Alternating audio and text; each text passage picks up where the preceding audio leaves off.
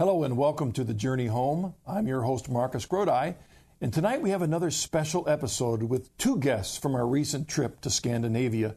First, we meet Father Frode Eikenes, who converted to the faith at the young age of 19 and then entered seminary a mere 4 years later.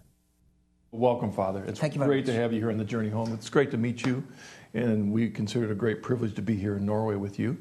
The Journey Home program, every week when I interview guests, converts to the church, I begin by asking them to take a step backwards and kind of start us back and give us an idea of your early spiritual journey before you became Catholic. Okay, thank you. First of all, also, I would like to say thank you for being invited to the program. It's I've heard about the program also before from both Norwegian Catholics and also American Catholics that I know. So it's a privilege to be here. It's great to have you on the program. Thank you. Well, I have to start with my childhood then.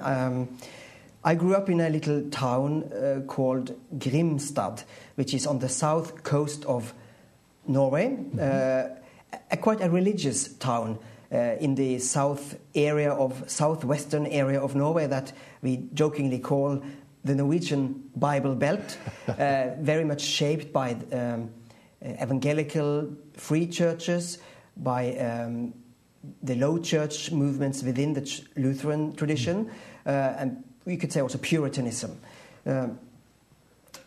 Catholicism was unknown very much in my hometown. There was one or two Catholics that were known in the city, in the little town there. Amongst them was the editor of the local newspaper. He was a very cultured man, a philosopher also, a politician in the Conservative Party, and we could really say a member of the cultural elite of that town. And that was, I suppose, a typical way that in that area of Norway we understood Catholicism, that it was something for the few and something for those a little bit different than the rest, in a way. I had no Catholic friends. I knew no Catholics at school, nothing. But I grew up with strong Christian sentiments, so the Christian faith has always been a part of my life. My grandparents, on my father's side particularly, were very active in a Lutheran free church that also had a congregation in this town. So many of my friends also in school were active Christians, and I was sent to Sunday school almost every week, as long as I can remember. I was a scout also, which was also under the guidance of one of those churches there in this town.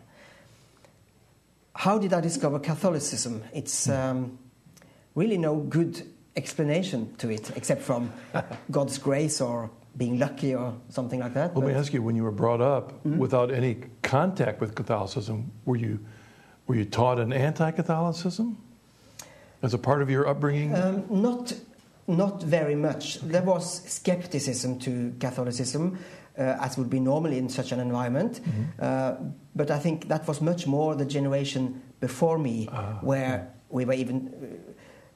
The religious education in school, which we had, was Lutheran. But it wasn't so anti-Catholic as it had been a generation before, where really prejudices against the Catholic Church were taught in Norwegian school. That had begun to change. But still, we were taught that Luther came and purified the Christian church and religion with the light of the gospel, and that before the Reformation things were not as it should have been, and so on. And that is, of course, not entirely wrong. There were needs for change and for reform, but it wasn't need for a schism. You know, that was the thing, which I then begun to discover. So my journey started with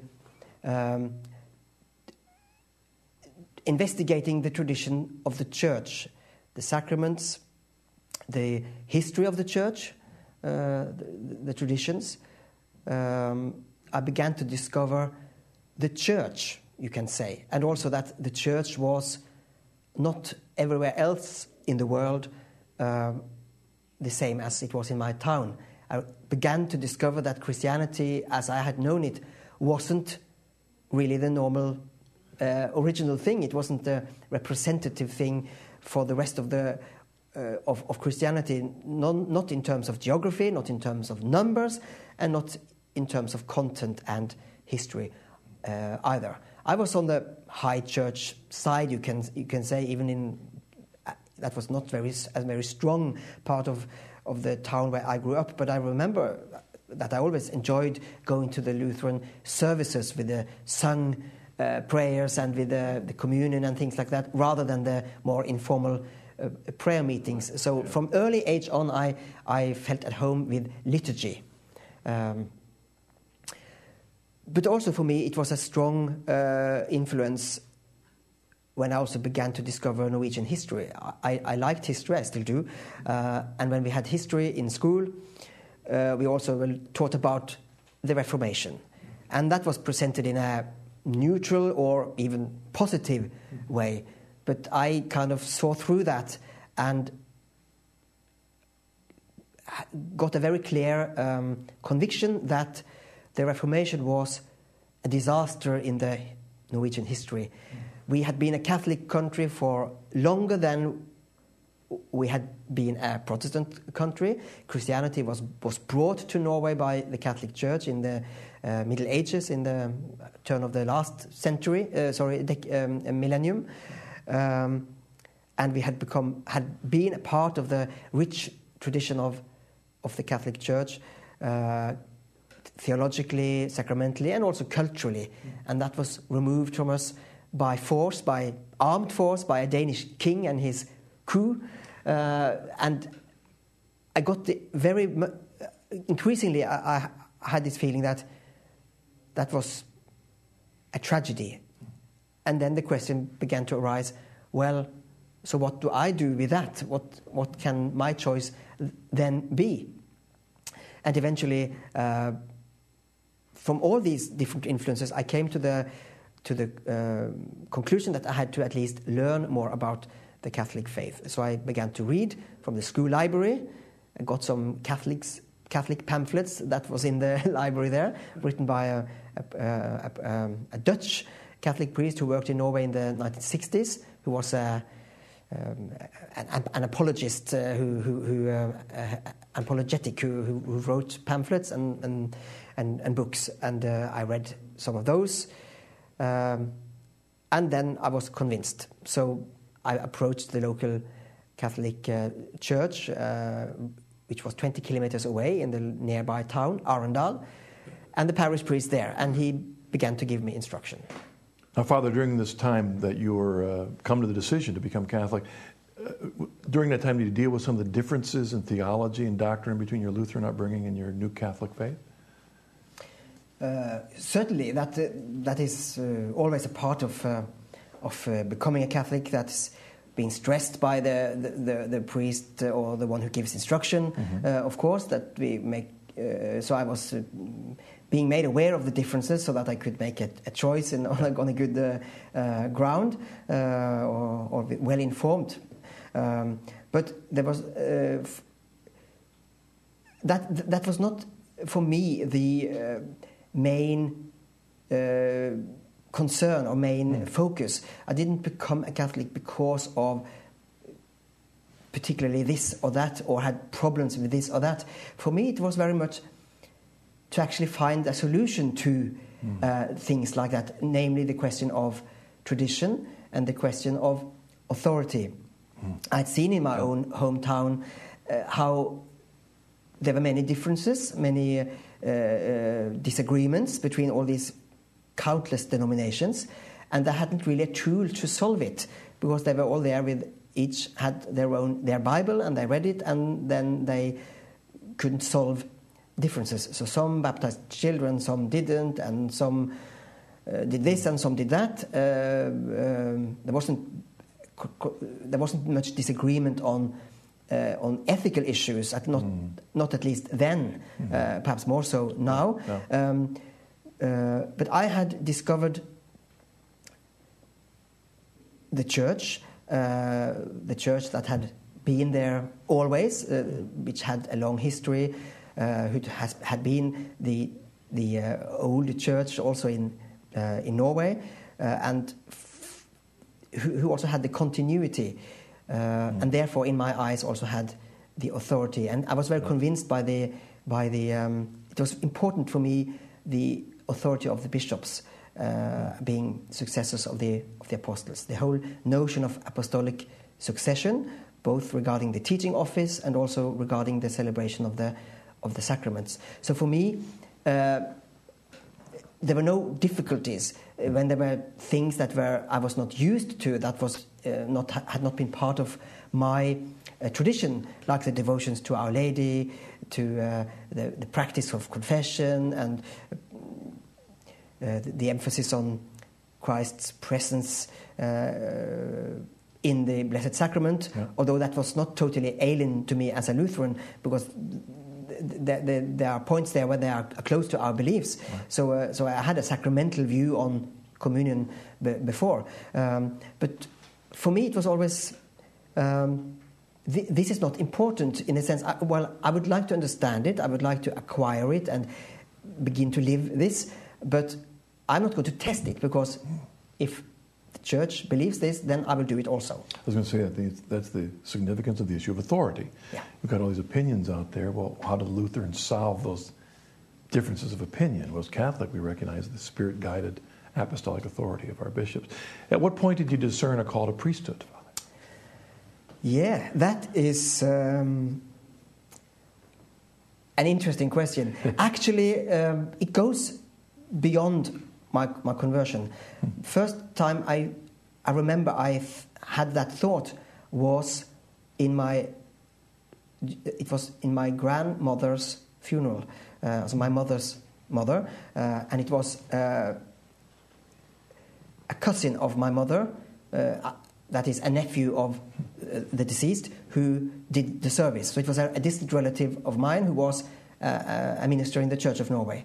And I remember, in the midst of a child's grief, in one's grandmother's funeral, I also saw him and his ministry and his work and what he meant in this moment. And that was the first time I discovered priesthood.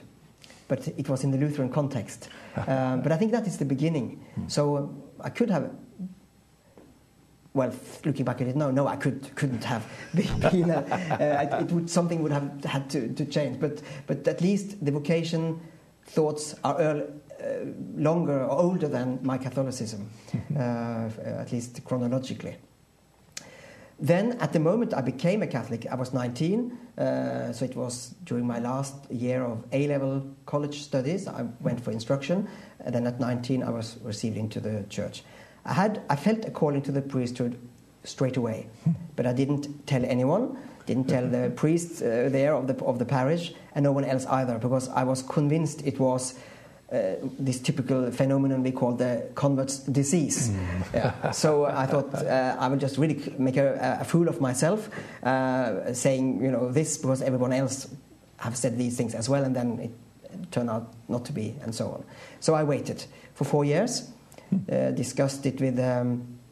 After 2 years, I mentioned the thought in a conversation with the parish priest there in Arendal, and a bit later I discussed it also with a priest in Bergen, where I was.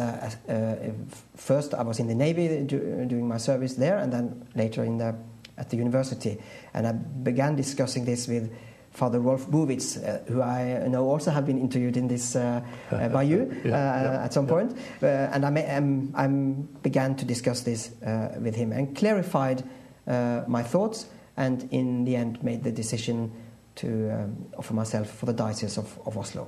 That was 4 years after after I was received into the church. How did your family respond to all these changes in your life? Yes, I had worried about that, of course. One cannot take for granted a support or an understanding.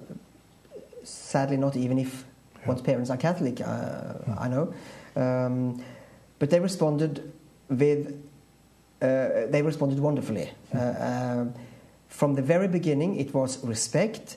This is your life. This is your decision. You have to do what you believe is right. So it was from the beginning, respect and acceptance. Later on, more understanding also of the Catholic faith and more interest in it. And on my ordination day, it was pride. So they have really grown into it. And I know that they follow me and my work and with their keen interest. I know that they follow the news pages on the Catholic websites of our diocese, the katolsk.no, because they always comment to me what they have read there. So I know that they are taking part in my life. So I'm very grateful for that, and I know that it could have been much more difficult. Well, it seems to me that the calling to be the pastor of the cathedral parish would carry with it some expectations and demands that you probably never expected of yourself when you were just discerning the call of the priesthood, right? I would think that's a very special demand at the cathedral. Yes, I suppose it is. Are you like Father Rolf with a huge diocese area that you have to cover for your parish? Oslo is less of a geographical area than many of the other parishes, but it's larger in numbers and in many different nationalities, many different languages being used. But there is also a number of priests serving these different language groups. So it's a huge setup, and I also have many good co-workers, both priests and lay people. So I feel I have a great support. I had been a priest I'm a priest 10 years later on this year, and I had been a priest for 8 years when I came to the cathedral. So I had time to grow into it. And there are demands made in every context and in every setting, although they are different. And at the core, it is the same. At the heart, it is the same everywhere. It's celebrating Holy Mass, it's hearing confessions, it's trying to bring God to people and bring people to God. And then there are various things that are different, like the size of the church and the number of people working there and so on. But God's grace is also in it. So you depend on that. Yeah, and one is kept busy, so there is no time to get too worried either. You know, you're the third guest that I've talked to since coming here that's mentioned that the funerals had a big impact in your journey, whether it was actually opening a person to the faith or to the call to the priesthood. And it made me think, I'm wondering whether for many Norwegians, because for many Norwegians their faith is not as active in their life, is the funeral becoming a major place to communicate the faith. Those that come to a Catholic funeral, to a Lutheran funeral, dealing with the end of life, dealing with the long issues because of their catechesis isn't very solid to deal with life and the end of life, if in fact the funeral becomes a great place of evangelization here in Norway. For the Catholic Church, it is certainly an occasion for many non-Catholics to discover the Catholic faith and the Catholic liturgy. But I think also that is the case with weddings or with baptisms as well. Confirmation. And confirmation, as well as Holy Mass and liturgy in general. But these points that you have mentioned, and particularly funeral, is a place where lots of people would come who otherwise wouldn't have come to the Catholic Church. And certainly with the funeral liturgy, the difference between the Lutheran funeral service and the Catholic Requiem Mass is quite striking, and that make an impact on people. The whole emphasis on what actually is being done, that this is a prayers and a Mass offered for the dead, doing something actively rather than just remembering. So a lot of people have commented that positively, that this was something else that they have never seen before, a very different way of a very different funeral liturgy. Yeah. I was going to say, one of the other guests had mentioned that after a Catholic funeral of a person who had been seeking the Catholic Church, come into the church and then passed away early. But most of his friends had been secular. And afterwards they said, they'd never heard a funeral like the hope that was there in the Catholic. Essentially what they had always heard is, he was a good man and we'll miss him.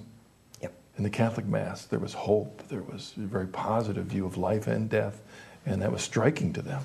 Yeah, well, the pure fact that the theology allow you to pray for the dead opens up some possibilities of what you can do with the funeral liturgy.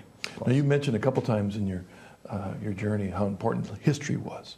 And John Henry Cardinal Newman makes that statement in his essay on the development of doctrine, to be deep in history is to cease to be Protestant. Would you agree with that in your own journey? Oh, absolutely. Yeah, that's really me. I mean, as I've explained earlier, for me, knowledge of history or search into history was very important on my journey to Catholicism. To discover that there was a Christianity between Saint Paul and Martin Luther was it was a new discovery, that it wasn't just a vacuum or an evil darkness or something like that, but it was a living church with a rich tradition, a rich history, with countless of generations of good Christians, also in our own country. It's amazing when you go all over your country. Some of these towns like Bergen, or as you go up through the fjords, almost every little town will have a church that's long before the Reformation. And I've wondered how the Norwegians deal with those little memories of their Catholic background. Do they ignore them? Are they just a part of architecture? No, they don't ignore them. They're quite proud of their history. And I think that the little tragedy here is that most Norwegians, and that is really what happened during the Reformation as well, and it has lasted until now, that most Norwegians are not aware of how dramatic the Reformation actually was. I mean, they emphasized the continuity, and they still use these churches for their Lutheran services, and they feel that they are in the line of their ancestors, and of course, in many ways, they are, keeping up the faith and praying in the same places as generations before them have prayed. But just as the first Lutheran vicars that came from Denmark, they were instructed to be subtle and not to be careful in how they sneakingly introduced Lutheranism, and I think that worked. So they kind of think that it is the same as their ancestors had. So very self-confident and confessionally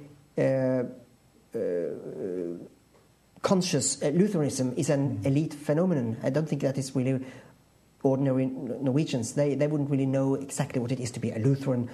Not anymore. They were instructed in school in generations before these the Lutheran catechism, and also learning or being taught negative things about Catholicism. So on one level, they knew that they were Lutherans and not Catholics, but in their heart, I think still there hadn't been a Reformation, and that is also the hope for the Catholic Church in Norway, and our greatest challenge to kind of hit that part of their heart, to say that we are actually not anything different than what had always been here, and your predecessors, your ancestors, it was their church and their faith, and it has returned, and it's not something alien, it is something that belongs also here.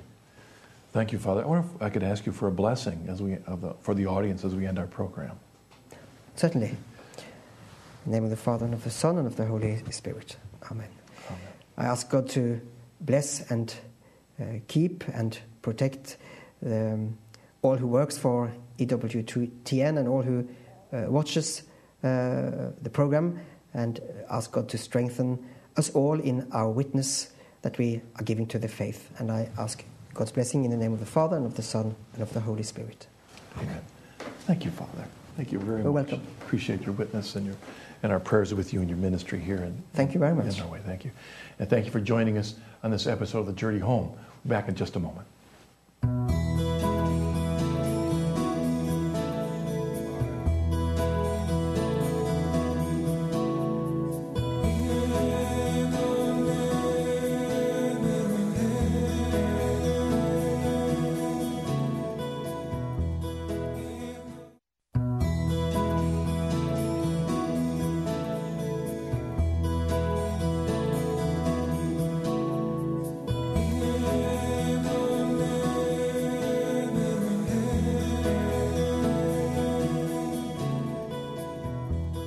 Welcome back.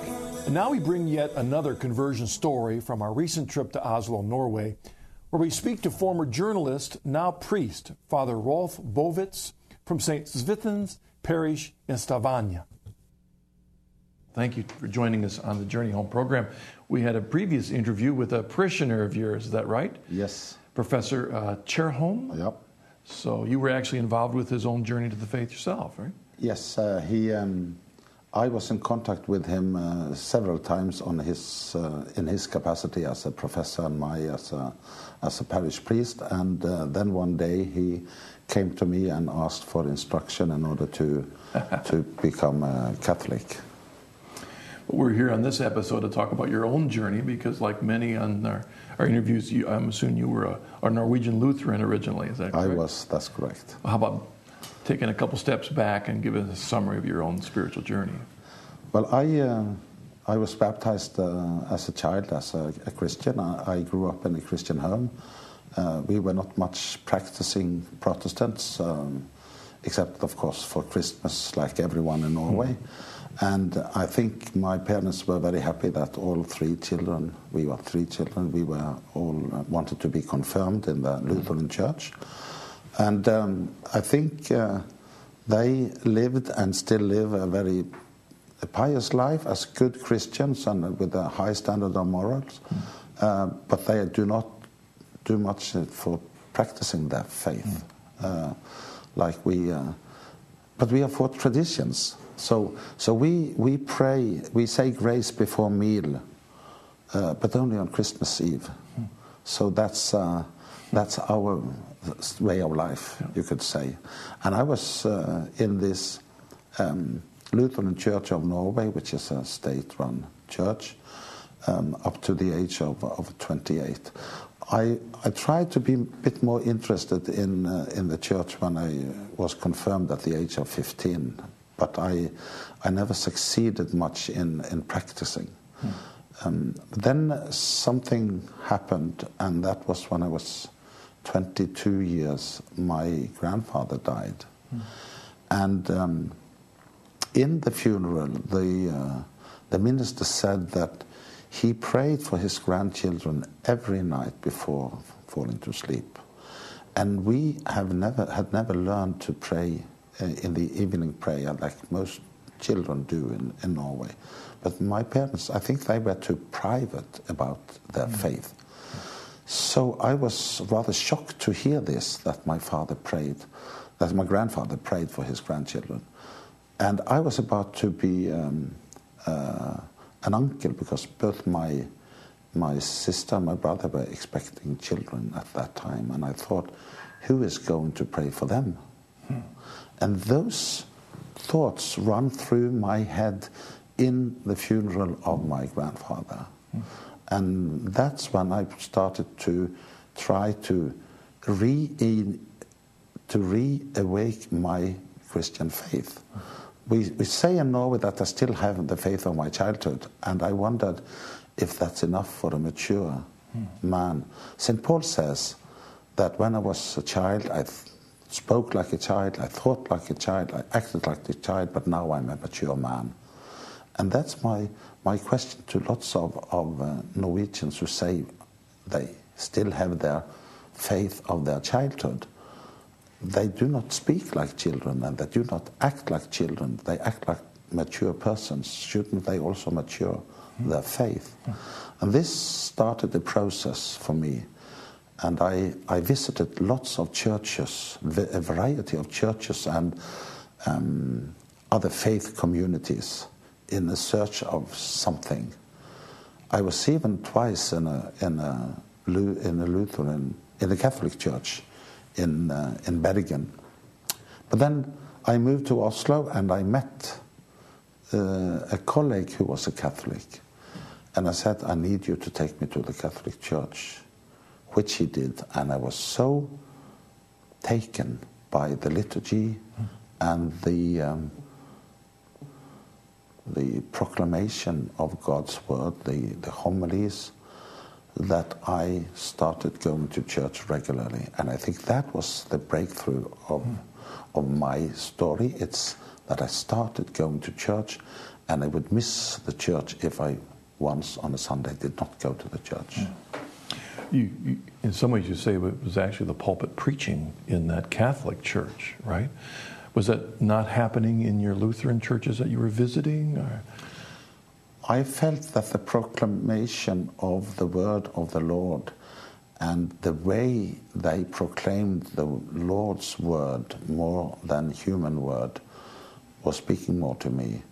In the Lutheran church, I often found interesting stories, what had happened to that priest on the way to the church or whatever. And in itself that could be interesting, but it wasn't God speaking to me in the same way. So I rather liked the way the Dominican preached on the Sundays, and it was a Dominican church I went to. And I never understood that was not a parish church really. So I just kept going to that Dominican church in the Dominican monastery here in Oslo. So you're starting to, at that point in your life, experience a spiritual awakening through a Catholic church, which is maybe a surprise for most Norwegian Lutherans, right?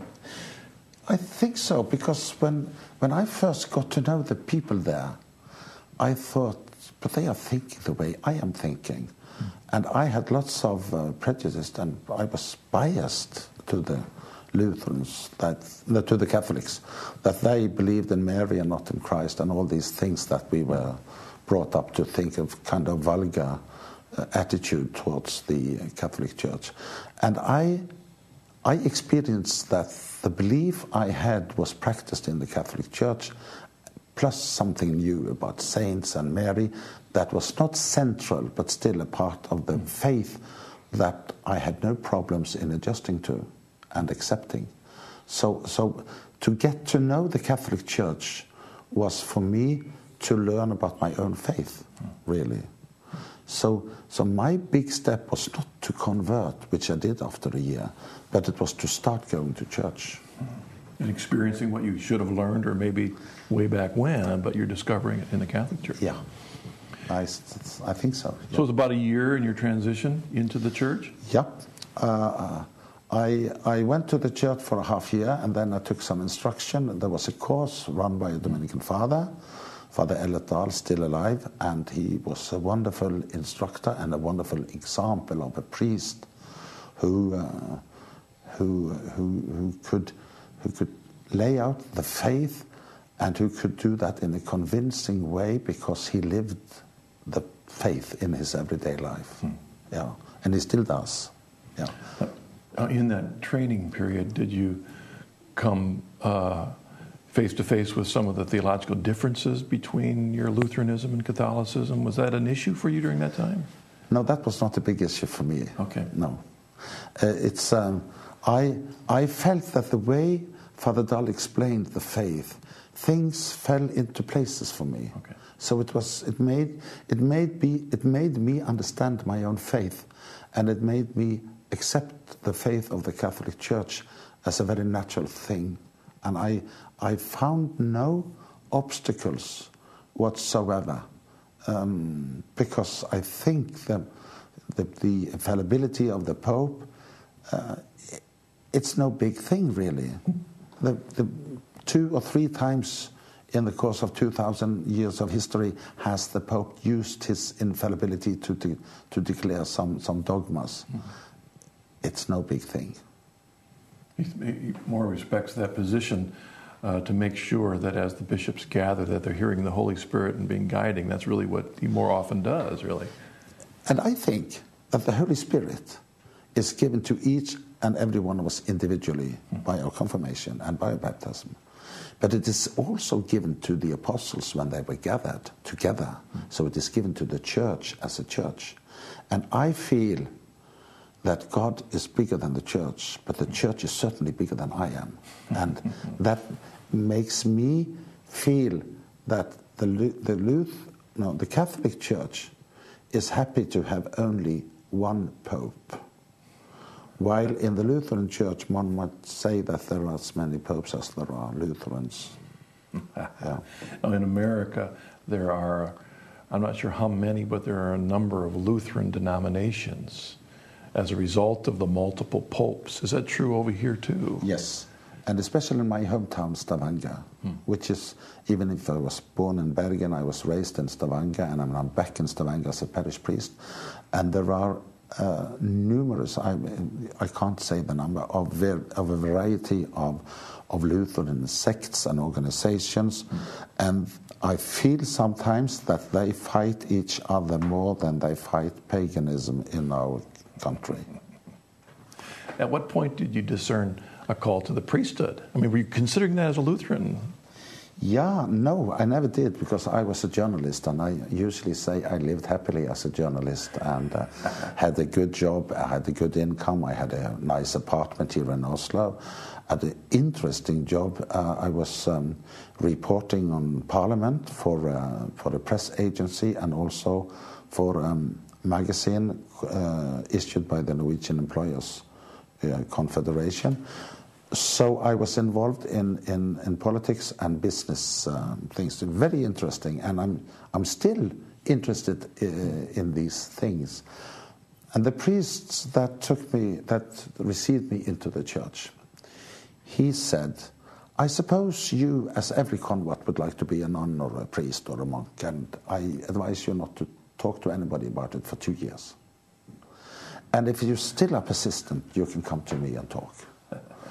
So I went for 2 years, longing for a more active role in the church, a more active way of practicing my faith, and I tried in many ways to involve myself in things going on in the monastery church. But of course there wasn't much going on for lay people in that church.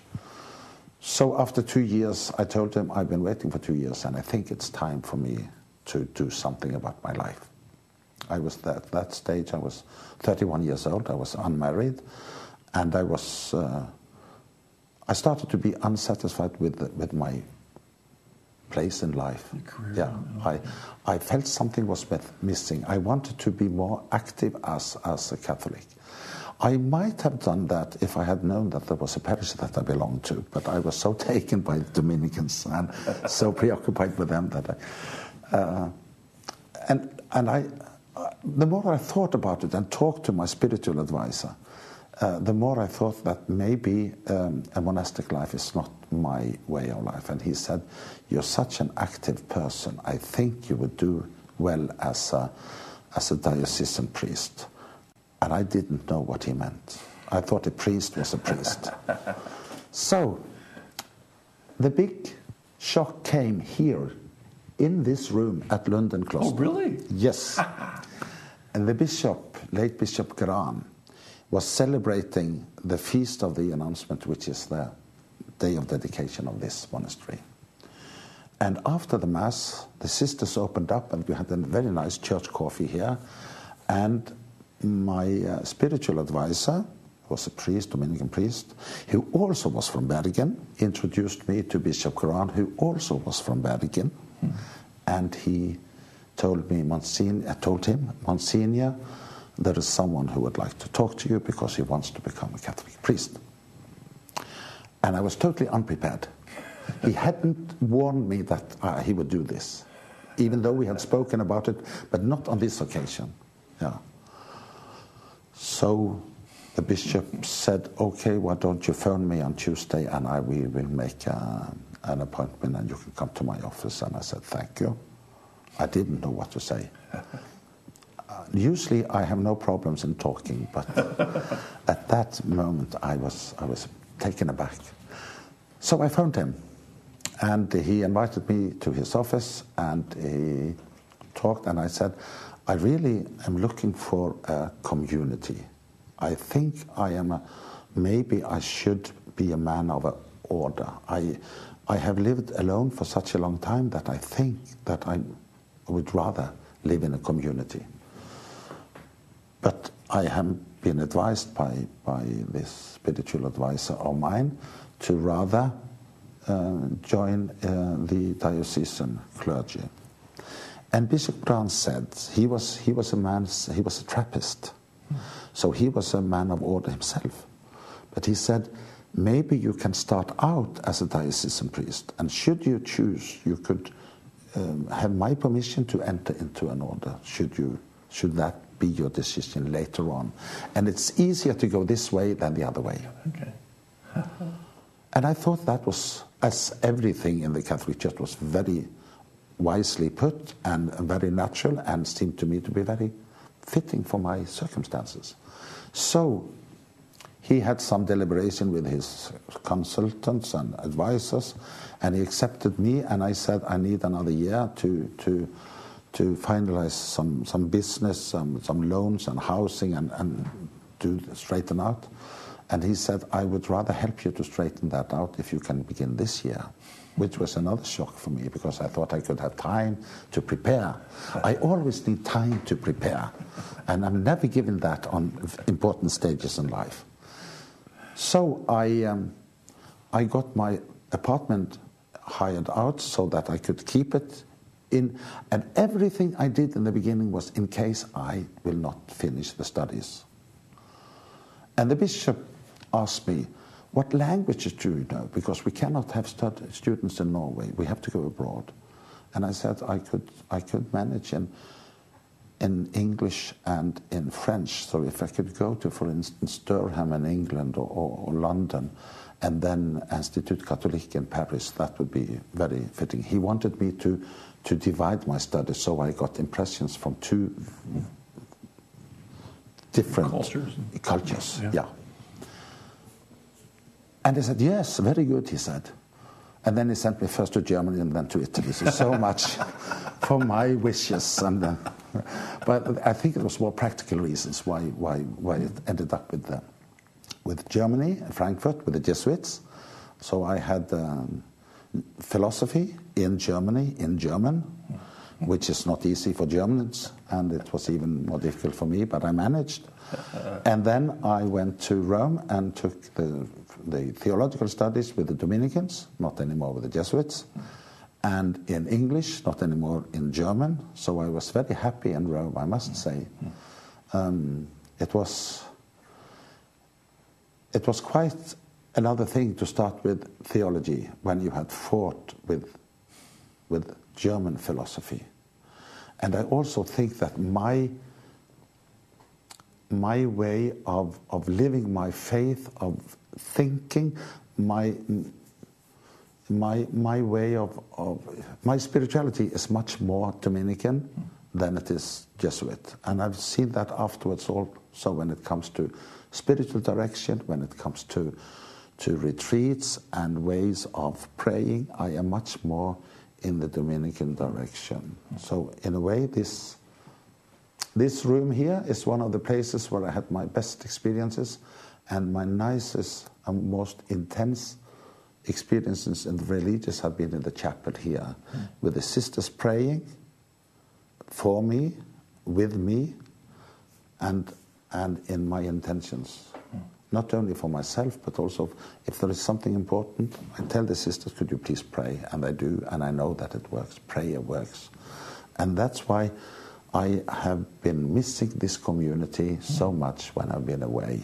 Yeah. But I feel that we also are united in prayer.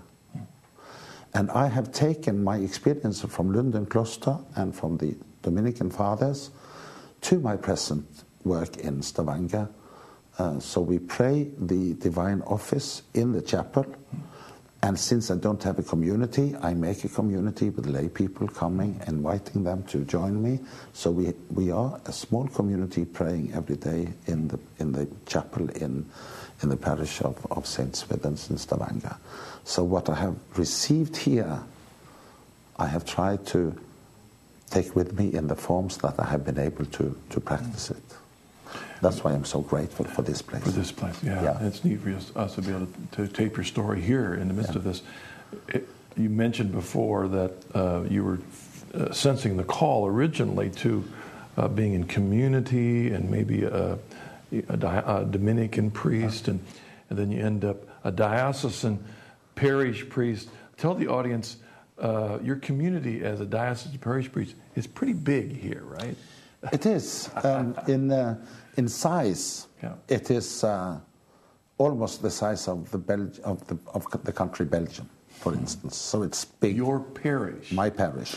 And I don't know how many dioceses there are in Belgium, but there are more than. So it's big in size. It's not so big in persons because the Catholic Church in Norway is so small. Mm-hmm. But we have registered 4,500 people, and we know that there probably are another 20,000 Poles, only Poles, and lots of other people who are not registered. So we don't know, we are not in contact with them, because they have to sign up when they come to the church. So one church in this large parish area? Yes, one church. And then we have three other places where we celebrate Mass once a week or once a month. And we are now, and our parish church takes 240 people. So when there is Mass in Polish, people are standing outside and kneeling on the door, on the steps to the church door. And we have 2 Masses in Polish every Sunday. And we have 7, 8, 9 different languages being celebrated at least once a month. Do you do the Masses in Polish or do you do them in Latin? Or what's your... No, I don't do Masses, I celebrate Masses. I'm sorry, of course. But I celebrate Masses only in Norwegian and English and German and French and Italian. So I can cover the other languages. So we have Polish, we have a Polish assistant priest just being appointed. We have Tamil priest visiting us once a month. We have a Vietnamese priest visiting us once a month, and a Spanish-speaking priest coming once a month. And then we have a Filipino priest celebrating Mass in Filipino once a month, living in the parish, but he is serving several other parishes, so he is traveling several hundred kilometers every week. I mean, you're covering an area in your parish like many bishops cover in other countries. Yes, probably we do. I remember when I was taking a seminar in Rome, there was an American priest having a seminar on parish work. It was very interesting. And he said, when you come to a parish as a parish priest, you should have some routines. For instance, you could start alphabetically and visiting people. And I have a friend, he said, he took an afternoon stroll. First day he was in the parish, and he walked the border of his parish on that afternoon so that he could take it in possession virtually.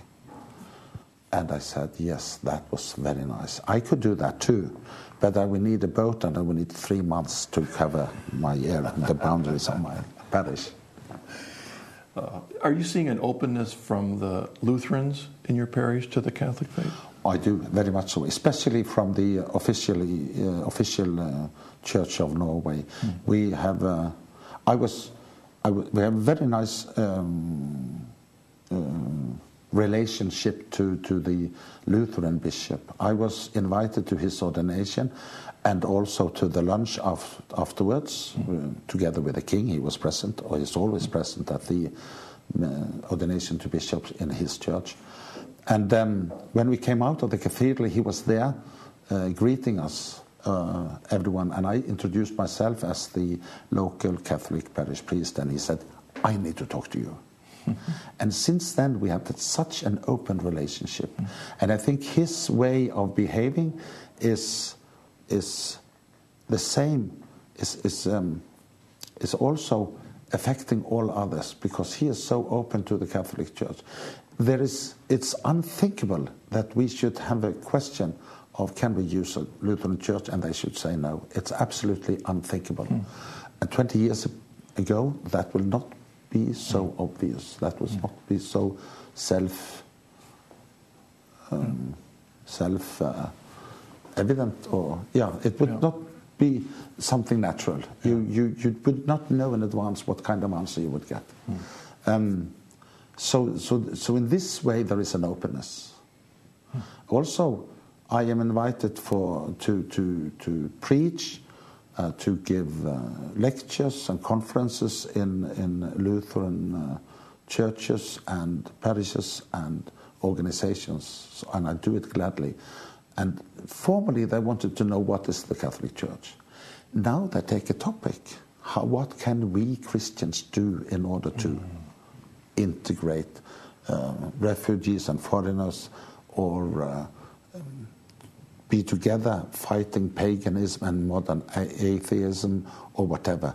But it's so much more, we feel so included now. And I think that's a big step forward. That's a great word. Probably a great result of John Paul's visit and witness to us. Yes, indeed. Father Bowitz, thank you very much for joining us on the journey home. Thank you for your witness and for your ministry here. We'll keep our prayers for your big work in your huge parish. Thank you very much. And thank you for joining us on this special episode of the Journey Home. God bless. See you again soon.